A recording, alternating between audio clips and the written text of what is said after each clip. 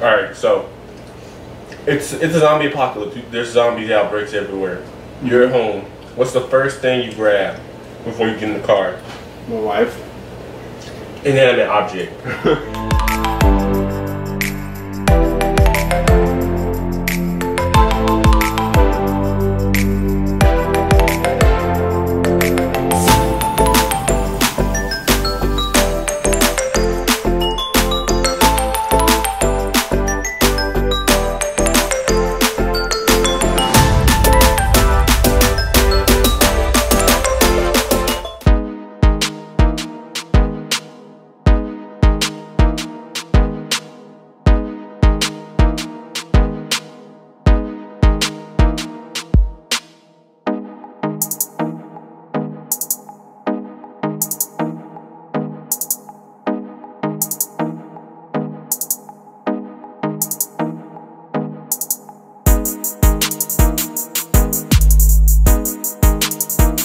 Y'all need to talk to the people first. Don't just start eating.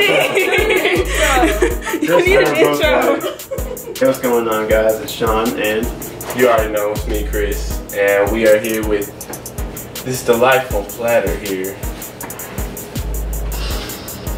Oh, this delicious food. You see, we got the fries, we got the buffalo wings. They're sweet heat. It's got that nice balance of sweet and spicy. We got the meatballs, the tortillas, teriyaki wings, rotel dip. Oh man, look at it. Look at it. Look at the drip. Delicious. As you can see, this wing it's a very healthy size, you know. So, ooh, it's hot. You gotta be careful. Okay, so we're gonna start asking you guys some random questions while you start eating. Okay. Okay. So, first question: what was the funniest way that you have been injured? The funniest way I've been injured? Alright, let's try another one. Okay, so what scene from a TV show will you never forget? What scene?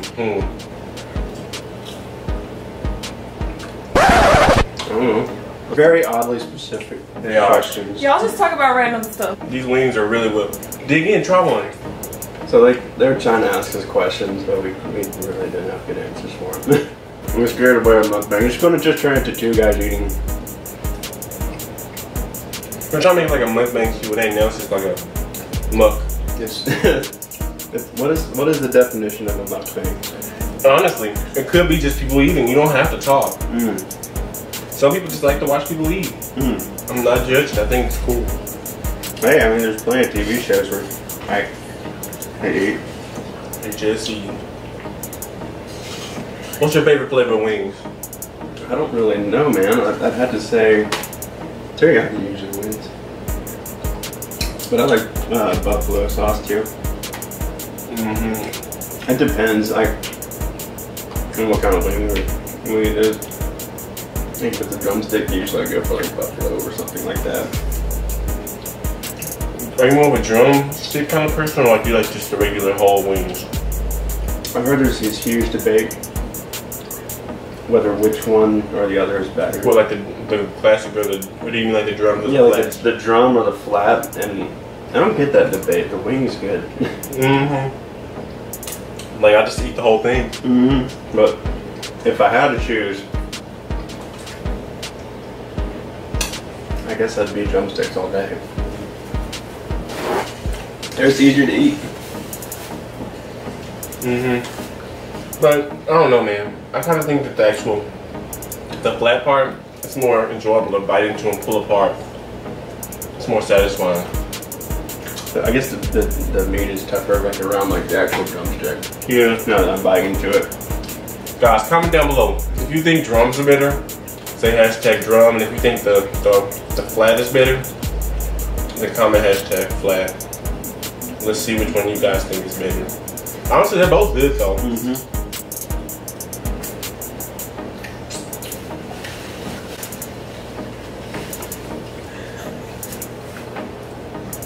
You're in the military. What's your favorite part of being in it? Like, what's the best aspect? Generally, the people you work with is the best aspect of that job. Cool. specifically like, you know, you find out who has your back, and a lot of them do. That's what I liked about it.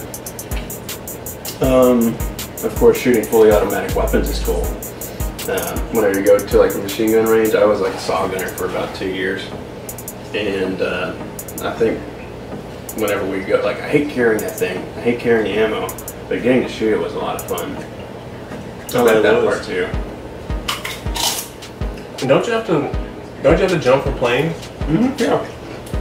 What was your first experience like? Can you recall your very first time doing it? Mm-hmm.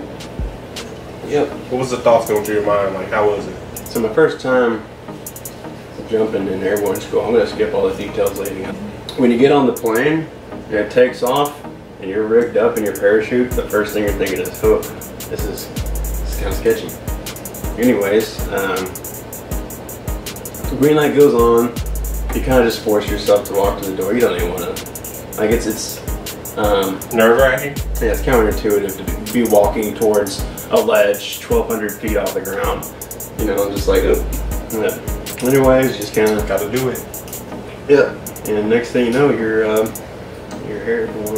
airborne qualified. And my first jump, like, as soon as my parachute opened, it was all good. Like, I was like, woohoo! And it was funny because the black hats, the instructors at airborne school were like, shut up. You could hear him from the ground. So like how Spider-Man, when he was riding, you're like, woohoo! Mm-hmm, yeah, but then you kind of look down and you're like, ground's coming a little fast. Okay, well, just feet knee together. You're not expecting it. Like, your first landing, like, you kind of don't know what to really expect when you hit the ground, but my first jump was pretty soft. Enough about me. Tell me about your college plans. Well, right now, I'm planning to get my associates in arts. Within a year, I plan to, and then become a respiratory therapist. I gotta go into the respiratory care program.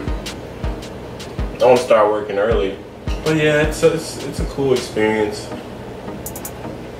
I'm glad I did. I mean, I already told people, I'm glad I went ahead and did do enrollment, because now I know to do some of the stuff they try to make you do for prereqs. It's like less weight, even though it was more of a load at the time. It eased the load later on. Flavor sight. It's not too hot, so you can just keep going.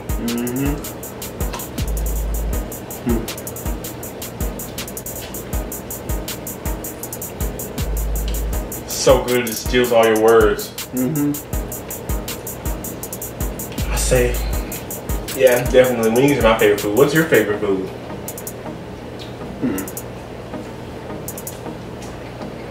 Oh, they're one of my favorites, I will lie. Yeah, wings are up there for me for sure. Because you asked me that question, I was like, ooh, I don't know if I can answer that one. That's a difficult question. It's kind of like, you know, what are you in the mood for that specific day? Variety is the spice of life, I say. Alright, so it's a zombie apocalypse. There's zombie outbreaks everywhere. You're at home. What's the first thing you grab before you get in the car? My wife. Inanimate object. Inanimate object? Well, that definitely be. Well, I don't want to say what's in my house. Something that could take out a zombie for sure. Okay. Cheers, probably blushing right now. How are you, babe?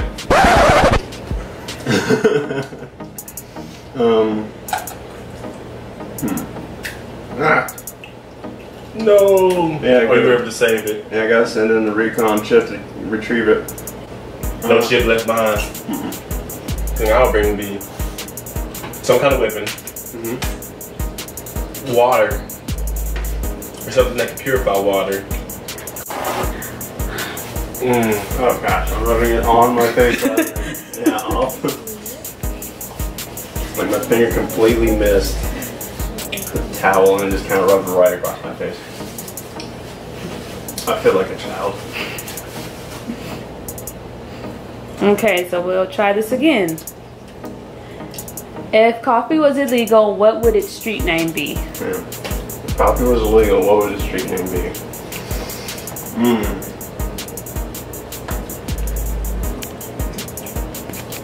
Oh my gosh, no, not that one. Probably jumping beans. Jumping beans. What song do you have to sing along with when you hear it? SpongeBob SquarePants. You know what I'm talking about. Ripped his pants song. It's just, I heard it when I was a kid. And it just has a very catchy tune. In fact, I actually got in trouble for singing this a lot. If you could become an inanimate object for a year, what object would you choose to be?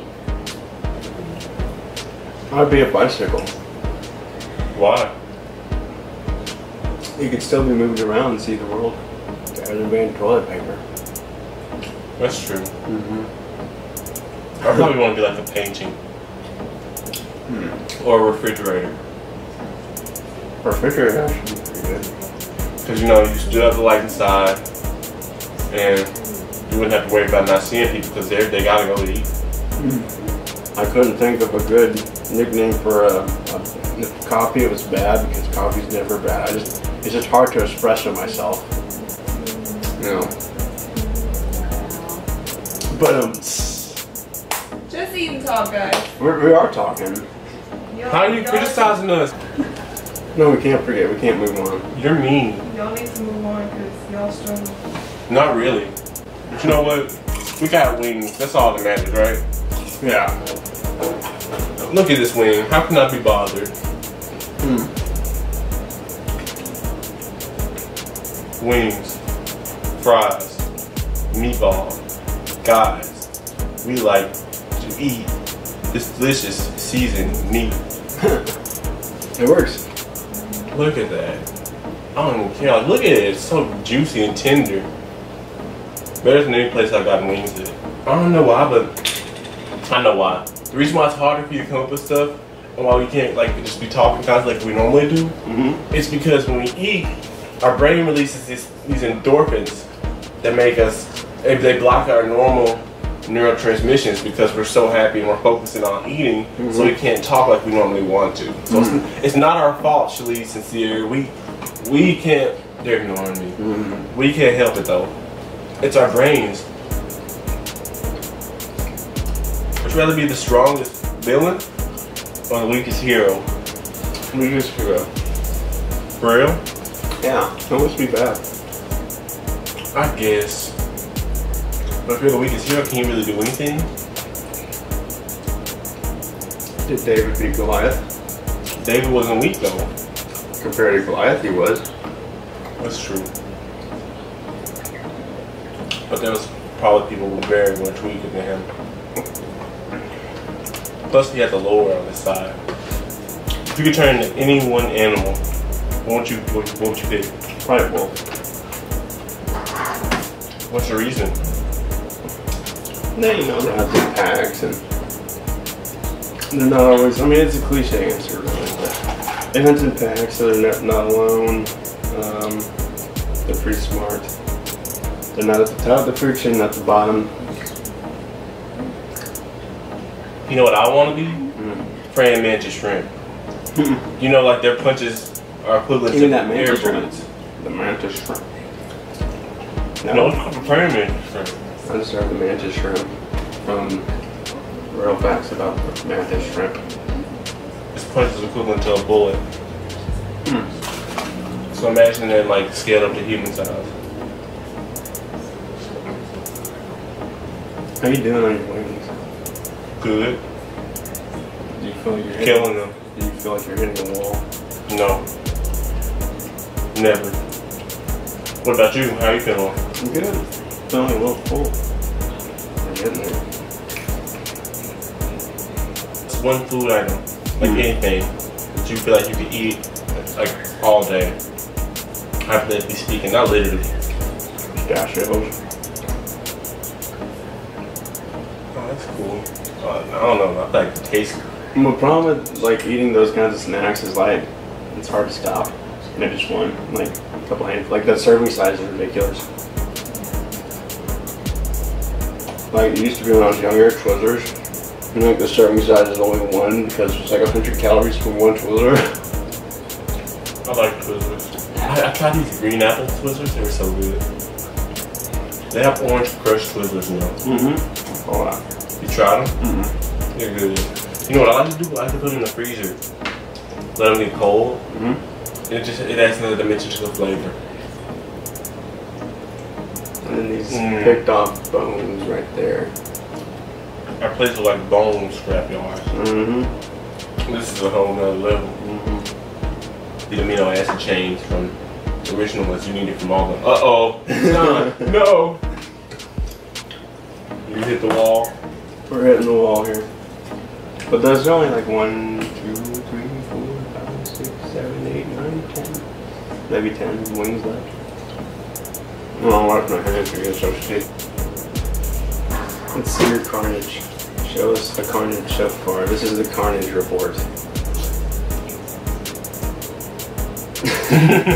The carnivore report.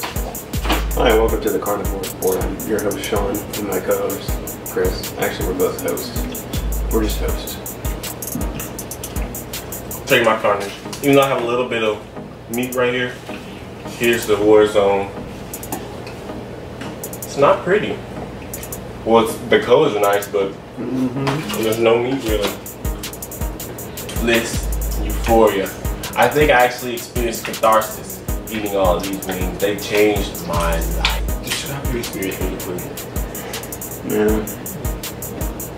I'm sad that it's all gone, actually. I mean, that's close to being gone. Hate to see them go, but, you know, love to watch me eat. Love it. That just ingesting it's amazing. Yeah. I won't forget this experience. It's eye-opening. It makes me realize why I'm a cannibal. Why I'm a carnivore, not a cannibal. Cut that out. I'm not a cannibal. Totally not a cannibal. Why am I a cannibal? Really?